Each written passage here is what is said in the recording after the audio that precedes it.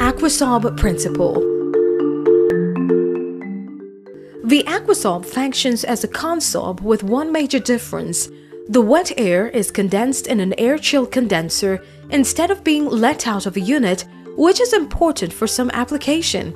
For example, where wet air is difficult to duct to the outdoor, or if all the energy from the unit is to remain in the dehumidified room.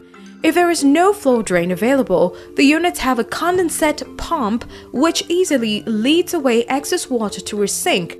Thanks to a common fan for dry and cool air, all the energy is accumulated in the dry air.